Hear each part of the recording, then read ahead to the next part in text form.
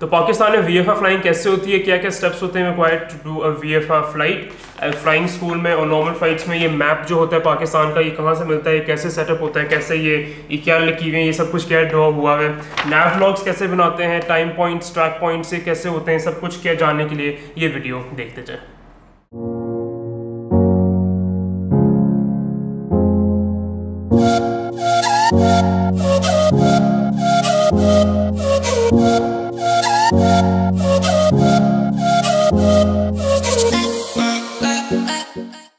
अस्सलामुअलैकुम जी, मेरा नाम शुजान, उम्मीद है आप सब खैरियत से होंगे। इस वीडियो में आज मैं आपको सिखाऊंगा कि एक VFR फ्लाइंग या विजुअल फ्लाइट रूल्स की फ़्लाइट कैसे ऑपरेट होती है इन पाकिस्तान, क्या क्या लिमिटेशंस है पाकिस्तान में VFR फ्लाइंग के लिए, और कैसे एक नैवलॉग और एक मैप तैयार किया जाता है। तो जैसे आप ये देख रहे हैं, ये एक मैप है। इस मैप के बेसिस पे पाकिस्तान में VFR फ्लाइंग होती है। पूरी दुनिया में मैप्स के बेसिस पे होती है VFR फ्लाइंग। पाकिस्तान में से सीन थोड़ा मुख्तलिफ है, ठीक है। तो ये मैप है, दिस इज़ अराउंड लाहौर। ये मैं आपको एक्सट्रीमिटीज़ भी दिखा देता हूँ। दिस इज़ इंडिया, ये जो पार्ट मैंने बंद किया क्योंकि इंडिया में जाते नहीं है। तो यहाँ गुजरावाला है, this is Faisalabad, we have Sahiwal hair and तोबा टेक्सिंग और झंग सरगोदा और मल्टीपल पॉइंट्स। मैं मैप आपको डिटेल में दिखाता हूँ। तो बेसिकली पाकिस्तान और विजुअल फ्लाइट रूल्स, बेसिकली पहले हम VFR को डिस्कस करते हैं। What is VFR? VFR means visual flight rules, यानी आप जब एक फ़्लाइट पे जा रहे होते हैं तो आप नीचे डिफरेंट विजुअल चीज़ों से अपनी आंखों से चीज़ें देख के नेविगेट करते हैं। तो फॉर इंस्टेंस अगर मैं लाहौर से जा रहा हूँ फैसलाबाद, तो बीच में मुझे पता है कि ननकाना आता है, जो लोग लाहौर से फैसलाबाद पता ननकाना आता है, बीच में कोटदा है, किशन आता है, होशियारपुर आता है, जवाला आता है। तो ये पॉइंट्स देखते देखते हम पहुंच जाते हैं टिल फैसलाबाद, ठीक है। इसे कहते हैं विजुअल फ्लाइट रूल्स। तो विजुअल फ्लाइट रूल्स के लिए मैप्स रिक्वायर्ड होते हैं, क्योंकि आपको पता होना चाहिए कि आप किधर जा रहे हैं। अगर आप अपने आप को ढूंढना चाहें in relation to a position, तो आपको पता होना चाहिए आप किधर हैं, ठीक है। इस मैप के बेसिस पे हमारी सारी विजुअल फ्लाइंग होती है इन पाकिस्तान। अब मसला ये है कि इन पाकिस्तान बेसिकली एरोनॉटिकल मैप्स का कोई कॉन्सेप्ट नहीं है। There is nothing as an aeronautical map, क्योंकि हमारी रेगुलेटरी बॉडी ने कोई पब्लिश नहीं किया हुआ। तो ये बेसिकली ये स्ट्रीट मैप्स हैं, ठीक है। ये नॉर्मल स्ट्रीट मैप्स हैं और इनके बेसिस पे हम लोग नेविगेशन करते हैं। एक ये मसला। दूसरा मसला ये है कि ये मैप्स बहुत पुराने हैं। ये मैप्स हैं कोई 1990s के, ठीक है। तो 1990s के बाद पाकिस्तान में बहुत डेवलपमेंट आई है। सबसे नोटेबल डेवलपमेंट ये है कि लाहौर से इस्लामाबाद एक मोटरवे जाती है, जी M2, जिसमें हम लोग 5 घंटे में इस्लामाबाद पहुंच जाते हैं। रिसेंटली इन कुछ 1 साल पहले में आज से लाहौर से फैसलाबाद जो M3 जो वो बनी है, अब्दुल हकीम मोटरवे जो आगे मुल्तान तक जाती है, वो बनी है। फिर लाहौर सियालकोट वाली मोटरवे बन रही है। तो ये सारी चेंजेस और काफ़ी और भी चेंजेस इस मैप पे नहीं है, ठीक है। तो इसलिए इनमें चीज़ें काफ़ी लिमिटेड हैं, लेकिन फिर भी क्योंकि हम पाकिस्तानी हैं तो हम इसी देसी तरीके से इसको चलाते चलाते हम चलते हैं, ठीक है। तो अब एक मैप तैयार करने से पहले और कोई VFR फ्लाइट तैयार करने से पहले हमें कुछ चीज़ें चाहिए। नंबर 1, हमें एक मैप चाहिए होगा। मैप के बाद हमें नैव लॉग चाहिए होगा, नेविगेशन लॉग। ये मैं अपने क्लब का इस्तेमाल करूँगा, लेकिन मैं एक ऑनलाइन लिंक भी डाल दूँगा नेविगेशन लॉग का, वो नीचे डिस्क्रिप्शन में देख लीजिएगा। हमें एक प्लॉटर चाहिए होगा, जो ये एक स्केल की तरह लगता है, बाद में समझाऊंगा इसका क्या फंक्शन है। हमें कुछ मार्कर्स चाहिए होंगे जो परमानेंट होंगे और छोटी निब वाले होंगे, मैं आपको दिखाया था थोड़ी देर में। स्टेंसिल एक चाहिए होगा, एक फ्लाइट कंप्यूटर चाहिए होगा। ये ज़रूरी नहीं है एनालॉग हो, डिजिटल हो या एक नॉर्मल कैलकुलेटर हो, डजेंट मैटर। और हमें एक थिनर चाहिए होगा, एंड दैट्स इट। ये चीज़ें आप जब जमा कर लें तो फिर आप बैठ जाएं और मैं आपको अब बताता हूँ कि ये मैप हम कैसे ड्रॉ करेंगे। अच्छा जी, तो पहले स्टार्ट करने से पहले हम थोड़ी सी इक्विपमेंट को अगेन वर्क कवर कर लेते हैं फ्रॉम बिगिनिंग टू एंड। तो ये मैप है सबसे पहले, ठीक है। ये एरोनॉटिकल मैप नहीं है, स्ट्रीट मैप, ठीक है। तो ये अब मैंने तो काटा हुआ है साइड से, तो मुझे याद नहीं कौन पब्लिश करता है, लेकिन बेसिकली मैंने अपने फ्लाइंग स्कूल से लिए थे सब कुछ, ठीक है। तो ये मैप जब आप ले लेते हैं, बेसिकली 3 अलग अलग मैप्स मिलते हैं। एक मैप मिलता है, ये जो सारा है हिस्सा, ये कंप्लीट एक मैप है, ठीक है। इसके साइड पर लेजेंड वगैरह सब कुछ था, मैंने सब कुछ काट दिया हुआ है, बिल्कुल मैंने सिर्फ मैप छोड़ दिया, जैसा को नजर आया, बिल्कुल एजेस पे हमारे पास और कुछ भी नहीं है, सिर्फ ये मैप है, ठीक है। एक मैप ये मिलता है, एक मैप मिलता है नॉर्थ का जो सियालकोट इस्लामाबाद वगैरह उस साइड का है, एक मैप मिलता है साउथ का जो मुल्तान वगैरह है, ठीक है। तो ये 3 मैप्स हैं।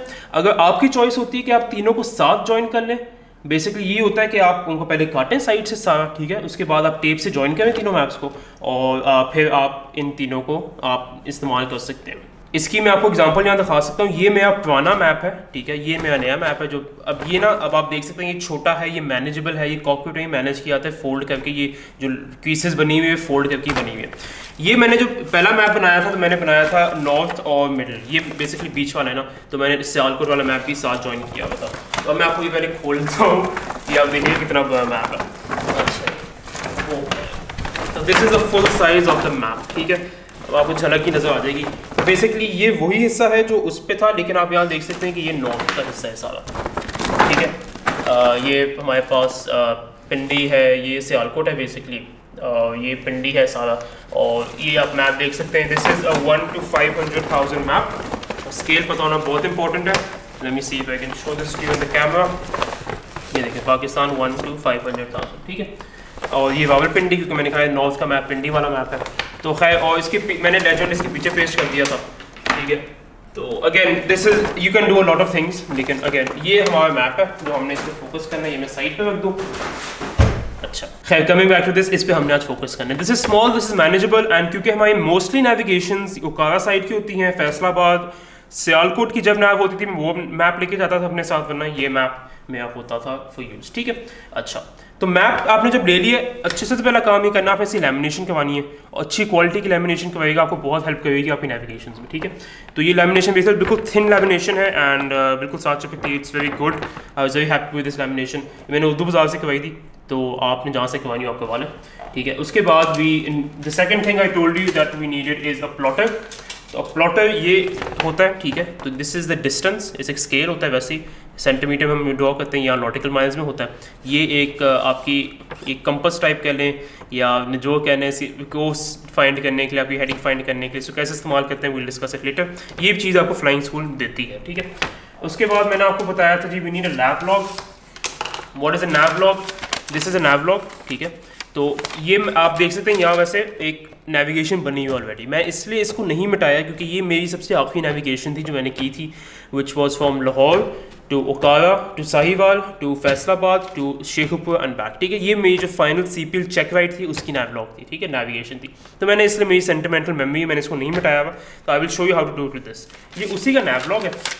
तो नैव लॉग में बेसिकली आप डिटेल्स डालते हैं नेविगेशन के, ठीक है। तो यू कैन सी ये सारी, ये आपको बाद में समझाऊंगा and I will also include a link जो आप ऑनलाइन नैव लॉग आप वो यूज़ कर सकते हैं वरना आपके फ्लाइंग स्कूल के पास होते हैं, ठीक है। तो this is you put in the details of where you are going, flight level, frequency, speed, heading, ground speed, distance estimate, time estimate, ETA, revised ETA, actual time that you reach there, ठीक है। तो ये चीज़ें एक नैव log में होती है, ये हमें चाहिए होगा। And we will need a flight computer. तो फ्लाइंग स्कूल ने मुझे ये दिया था, मोस्टली फ्लाइंग स्कूल यही देते हैं। तो you can use this if you want to, ठीक है। आज मैं आपको सिर्फ दिखाऊंगा कि स्पीड कैसे निकालते हैं। तो ये तो इससे भी निकल आती है, नॉर्मल कैलकुलेटर से भी निकल आती है। This comes in to use if you want to find altitude corrections, wind speed corrections और विंड एंगल करेक्शन, सब कुछ ये इससे पता लगता है, ठीक है। I will not go into details of how to use it flying school वाला, क्योंकि ये चीज़ें फ्लाइंग स्कूल बहुत अच्छी तरह सिखाती हैं। तो मैं बस एक ओवरव्यू देना चाह रहा था कि जो लोग काफ़ी अर्से बाद फ्लाइंग करेंगे इसके बाद, तो उनको याद हो कि ये कैसे करते हैं, ठीक है। अच्छा जी, तो coming back, also we need markers. Markers मैंने आपको बताए थे कि छोटी निब वाले, तो मोटे परमानेंट मार्कर्स चाहिए आपको, ठीक है। मोटे वाली निब वाली मिलते हैं, ये पतले होते हैं, ये स्टैडलर के हैं, ठीक है। तो you can use these are very good, very good. और मैंने आपकी 100 कंपनी के भी इस्तेमाल कर लिए, मैंने लिए थे कौन कंपनी के, आइडेंटिटी पेन के, किसी भी बुक शॉप पे वो मिल जाएंगे, ठीक है। तो अच्छा, हमें करना क्या है जी? द थिंग इज़, जो हमने करना है, we are going to fly navigation from Lahore, वॉल्टन Lahore to Sahiwal, Sahiwal से लेकर फैसलाबाद, फैसलाबाद से लेकर शेखुपुरा, शेखुपुरा से लेकर बैक टू वॉल्टन या लाहौर, ठीक है। अब सबसे पहला काम जो आपने होता है, आपने पहले ये देखने की जी आपने जाना किधर है, ठीक है। आपने मैप पे ढूंढ लिया, मैंने यहाँ से जाना है, let me show you. Setup जो अजीब सा है, this is वॉल्टन, this is Lahore, you can see Lahore वॉल्टन, ठीक है। एंड दिस इज साहिवाल, आगे नजर, हाँ जी आ रहा साहिवाल, ठीक है। तो हमने जाना है लाहौर से साहिवाल। पहले हम एक लेग को पहले प्रैक्टिस करते हैं, ठीक है। लाहौर से साहिवाल हमने क्या करना है कि ये लेना है प्लॉटर, लाहौर को पकड़ें, साहिवाल को पकड़ें, ठीक है। एक सीधी लाइन खींचते हैं, दैट्स इट, ठीक है। हमने लाइन खींच दी, ठीक है। अब मैं आपको दिखाता हूँ कि नेविगेशन के अलॉन्ग साइड हमारी क्या क्या चीज़ें हैं जो हमने बेसिकली इन फोकस रखनी है। अब मैं आपको दिखाता हूँ। लाहौर से हम निकलेंगे जी, आई होप कैमरे में नजर आ रहा है, हाँ नजर आ रहा है। लाहौर से निकलेंगे जी, पहला चेक पॉइंट इज़ मांगा, ठीक है। दिस इज़ मांगा, ये मैंने सर्कल बनाया हुआ है, ठीक है। फिर भाई पेरू आता है, बलोकी हेडवर्क्स आते हैं, जम्बर आता है, ठीक है। ये एक इंटरसेक्शन है पतोकी के पास, दिस इज पतोकी, ठीक है। ये एक हाला, ये एक और रोड और कनाल की एक इंटरसेक्शन है। ये कनाल हमारे रूट को क्रॉस करेगी, ठीक है। ये चूचक है, फिर सदगारा है, फिर हमारे पास यहाँ उकारा है, सबसे मेन बहुत बड़ा चेक पॉइंट है उकारा, ठीक है। उकारा के बाद हम नीचे साउथ पे जाते जाएंगे जब ये एक उकारा कैंट है जहाँ वो एयरफोर्स का एक बेस भी है, ठीक है। And then we have Sahiwal, ठीक है। तो ये चीज़ें हमारे रास्ते में आएंगी। अब मैंने आपको बताया था VFR नेविगेशन इन चीज़ों को इस्तेमाल करते हुए होता है, ठीक है। अब दो बहुत इंपॉर्टेंट चीज़ें जो हमने यहाँ इस पर फोकस करनी है, एक होता है जी ट्रैक चेक पॉइंट और एक होता है टाइम चेक पॉइंट, ठीक है। दोनों में फ़र्क क्या है? फॉर इंस्टेंस मैं अगर लाहौर से जा रहा हूँ उकारा, ठीक है, ये लाहौर से निकला, मैं चलता गया। अब आप देख सकते हैं कि ये एक कनाल मैं यहाँ क्रॉस कर रहा हूँ, ठीक है। ये कनाल मैं यहाँ क्रॉस कर रहा हूँ, ठीक है।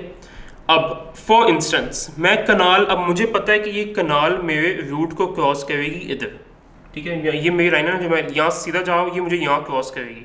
तो मुझे पता है कि मैं किस टाइम पे इसको क्रॉस करूँगा, क्योंकि अगर मैं यहाँ से यहाँ का डिस्टेंस निकाल लूँ और अगर मैं उसकी स्पीड निकाल लूँ, अपनी स्पीड क्या है, तो हमने एक फिजिक्स में फॉर्मूला पढ़ा था S=VT, तो उसी फॉर्मूला को इस्तेमाल करते करते हम निकाल लेंगे कि हमने किस टाइम पर हमने यहाँ पहुँचना है।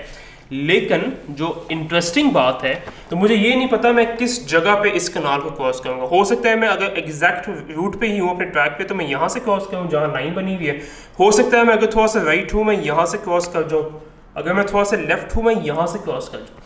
तो मुझे इसके लिहाज से मुझे एग्जैक्ट पोजीशन नहीं पता लगेगी कि मैं ऑन ट्रैक हूँ या नहीं, ठीक है। इसलिए इसको टाइम चेक पॉइंट कहते हैं। इससे सिर्फ आप टाइम निकाल सकते हैं कि आप प्रॉपर टाइम पे चल रहे हैं या नहीं चल रहे हैं। इसके बरक्स और इसकी दूसरी तरफ अगर मैं एक फॉर इंस्टेंस ये ले लेता हूँ, एक और चेक पॉइंट जो आ रहा है भाई पेरू, ठीक है। भाई पेरू कि मैं बिल्कुल ऊपर क्रॉस करूँगा, ठीक है। तो भाई Peru is a track check point, क्योंकि मुझे इससे पता लगेगा कि मैं एक्चुअली अपने रास्ते में जा रहा हूँ या नहीं जा रहा, ठीक है। तो this is the difference between time check point and a track check point. तो ऑप्टिमम और सजेस्टेड यही होता है कि आप इनको डिफरेंट तरीके से मार्क करें, ठीक है, एक ट्रैक चेक पॉइंट को, एक टाइम चेक पॉइंट को। तो मैंने क्या करता हूँ, लाइन तो मैंने बना ली थी। अब मैंने जब पॉइंट्स नोट कर ली ना, फॉर इंस्टेंस ये मेरे पास एक पॉइंट है मांगा, मैंने आपको बताया, भाई पेरू बताया, बिलो की हेडवर्क्स, जम्बर।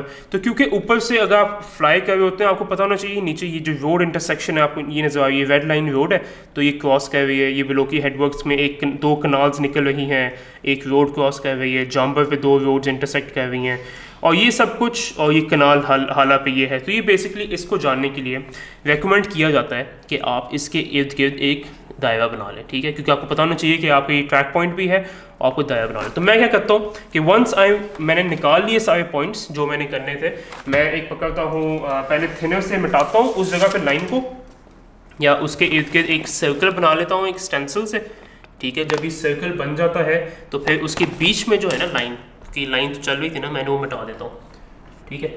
तो that is what I do personally, ठीक है। आपकी मर्जी, आप कोई और मेथड इस्तेमाल कर लें, this is what I do, ठीक है। अच्छा, अब हमने ये एक लेग बना ली, ठीक है, लाहौर से उकारा। अब हमने क्या करना है कि डिस्टेंस निकालना है। तो make sure you know this properly.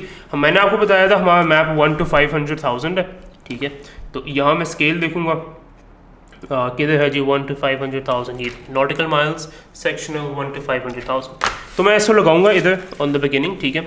तो फॉर इंस्टेंस मैं निकाल लेता हूँ लाहौर से मांगा का डिस्टेंस है, according to this it is 21 nautical miles, ठीक है, 21। अब मैंने क्या करना जी, मैंने नैव ब्लॉक पकड़ना, ठीक है, वॉल्टन से मांगा, ठीक है।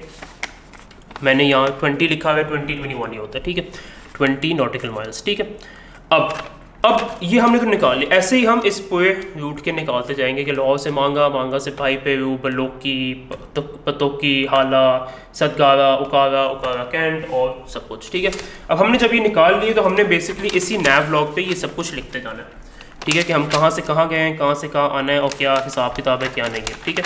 जब हमने ये लिख लिया है सारा, अब नेक्स्ट काम ये होता है कि आपको इसका टाइम निकालना है। अब टाइम निकालने के बाद मज़े का फॉर्मूला है, ठीक है। अब हमें पता है, फॉर इंस्टेंस आपको पता होगा एज अ पायलट कि आपका जहाज़ किस स्पीड पे फ्लाई कर रहा है, ठीक है। If it is flying eight, for instance हम निकालते हैं पर्सनली सेसना 152 पे there is a speed of 80 knots, ठीक है, 80 नॉट्स में हम फ्लाई कर रहे हैं। तो eight 80 knots we need to know कि हमारा 80 नॉट्स का मतलब है कि we are covering 8 nautical miles an hour, ठीक है, यानी 80 nautical miles we are covering in 60 minutes, ठीक है। दैट मीन्स कि we are covering 80 divided by 60 1.33, in 1 minute we are covering 1.33 nautical miles, ठीक है।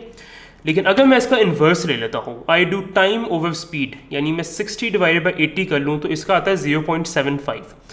This means that in 0.75% of a minute we are covering 1 nautical mile, ठीक है। थोड़ा confusing है लेकिन सुनते जाइएगा। तो again speed over time over speed, ठीक है। Time is 60 over 80 is equal to 0.75। इसको अगर आप ये डिस्टेंस से मल्टीप्लाई कर देना, यानी ये 20 था ना, तो अगर हम 0.75 इंटू 20 कर दें तो हमें पता लग जाएगा कि जी it will take 15 minutes to come from वॉल्टन to मांगा।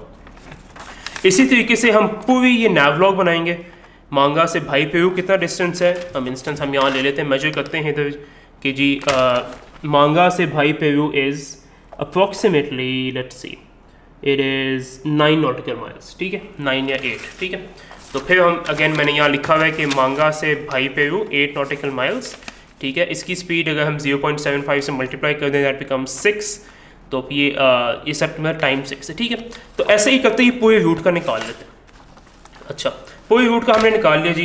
इस पर आप लिखते जाइएगा साथ साथ कितना डिस्टेंस है। फिर आप एक दफ़ा मैं जो क्रॉस चेक करने के लिए करता हूँ, क्योंकि यूजुअली ये फिगर्स थोड़ी गलत ही आती हैं, एग्जैक्ट फिगर्स नहीं आती, तो फिर आप अगेन ये दोबारा पकड़ें स्केल और ये आप देखें टोटल डिस्टेंस कितना है, ठीक है। तो दिस टोटल डिस्टेंस जो है हमारे पास ये है जी 83 नॉटिकल माइल्स, ठीक है। तो 83 नॉटिकल माइल्स का फिर आप निकाल लें 83 डिवाइडेड बाय मल्टीप्लाई बाय 0.75, तो आपको बन जाएगा मैं आपसे 78 कुछ बनेगा। फिर आप जो आपने यहाँ अलग अलग लिखे हैं ना, आप उनको उससे ऐड कर दें तो आपको पता लग जाएगा कि आपका कितना ये सही निकला नैवलॉग या नहीं निकला, ठीक है।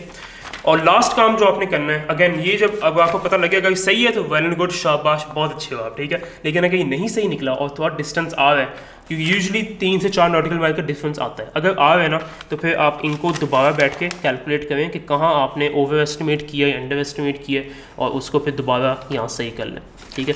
इसके साथ साथ बाकी चीज़ें हैं, फ़्लाइट लेवल क्या प्लान्ड है, फ्रीक्वेंसी ATC की क्या होगी, उधर वो एज अ पायलट या आपका इंस्ट्रक्टर आपको बता देगा। स्पीड मैंने आपको बताया था हम 80 लिखते हैं, ठीक है। इंडिकेटेड 80 बेसिकली वो जो मेथड मैंने आपको समझाया वो ग्राउंड स्पीड के लिहाज से होता है, लेकिन पाकिस्तान में the wind is negligible at low altitudes, तो हम इंडिकेटेड को ही ग्राउंड स्पीड ले लेते हैं, ठीक है। हेडिंग बहुत इंपॉर्टेंट है जी। हेडिंग कैसे निकालते हैं, काफ़ी लोग ये कन्फ्यूज़ होते हैं। ये पकड़ा प्लॉटर आपने, ठीक है। आपको ये इंटरसेक्शन नज़र आ रहा है एक, कि ये लाइन्स की एक इंटरसेक्शन है, ठीक है। यहाँ जो मैप की लाइंस है वो बिल्कुल सीधी एक फुल एंगल बना रही है इधर में बिल्कुल उंगली के ऊपर, ठीक है। तो यहाँ आप रखें इसको, ठीक है, यहाँ रखें और इसको बिल्कुल सीधा लाइन पे रखें, और फिर ये जो रोटेटिंग हिस्सा है ना, इसको बिल्कुल सीधा ऊपर कर दें एट 0 डिग्रीज, ठीक है। वंस यू डू दैट आपके बिल्कुल ये सेट हो जाएगा। अब आप वापस जाएँ टू वॉल्टन, यहाँ एट द बिगिनिंग, ठीक है। Let me do this in the air so I can show you. ये बिल्कुल वॉल्टन पे सेट है। अब आप यहाँ से अगर देखेंगे तो दिस बिकम्स, अगर आप यहाँ से हेडिंग चेक करें, दिस इज़ 230, ठीक है। 231 है तो, लेकिन this is 230, 231 is the heading. यहाँ से आप हेडिंग भी निकाल सकते हैं अपनी, हेडिंग निकाल कर सबसे आसान तरीका, ठीक है। अब आपने ये सब कुछ निकाल लिया। आखिरी चीज़ जो आपने करनी है, जो काफ़ी इंस्ट्रक्टर्स रिकमेंड करते हैं कि क्योंकि हम मल्टीपल लेग्स फ्लाई कर रहे हैं इस नैव में, तो साइड पे आप लिख लें कि this is leg number 1, the heading is 235, मैंने 232 निकाली अभी, खैर 235 is the heading, 82 nautical miles is the distance, time it will take is 62 minutes and the total fuel is 20.6 liters that will be consumed on this leg, ठीक है। ये कैसे निकालते हैं, आपका एवरेज फ्यूल बर्न आपके POH या आपका इंस्ट्रक्टर आपको बता देगा जहाँ से क्या एवरेज फ्यूल बर्न है, वो पर आवर होता है, उसको आप डिवाइडेड बाई 60 कर दें to find it in minutes and multiply by the time you are flying. तो फॉर इंस्टेंस अगर मेरा जहाज़ 21 लीटर्स या 20 लीटर्स बर्न कर रहा है इन 1 आवर, ठीक है, तो डिवाइड बाई 60 दैट इज़ जो भी आंसर निकलता है, multiply by 62 that becomes 20.6 litres. तो ये सारी चीज़ें कल को की आपकी एक नेविगेशन तैयार होती है। Make sure you know all the basics of this, ठीक है, ये बहुत इंपॉर्टेंट है।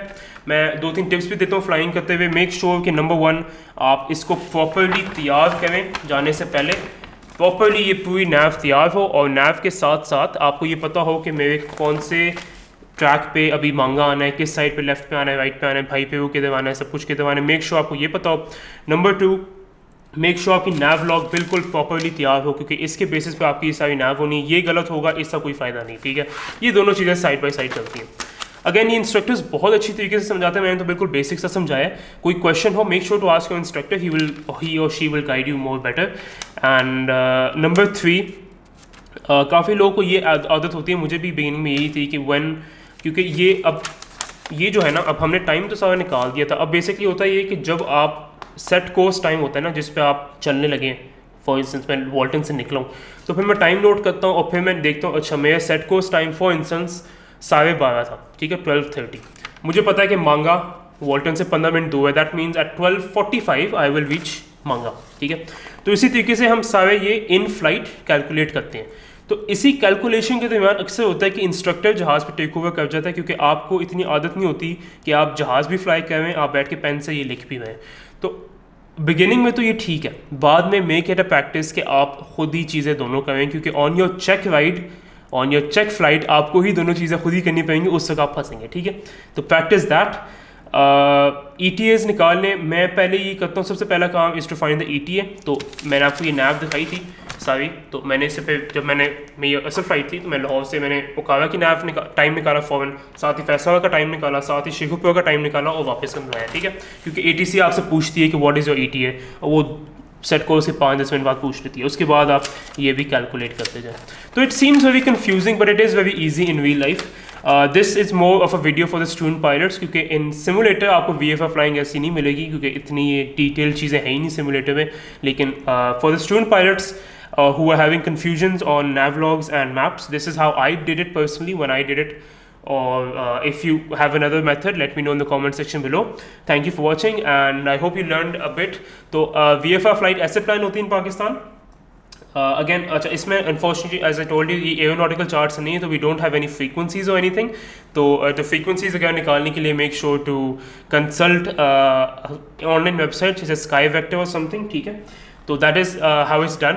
Thank you for watching. Inshallah, we'll see you in a future video. IFR flying video will be coming soon. Stay tuned for that. Make sure to like, share, and subscribe to the bell icon to make sure you get notified whenever a new video is uploaded. Thank you for watching. Inshallah, see you soon. Thank you. Allah Hafiz.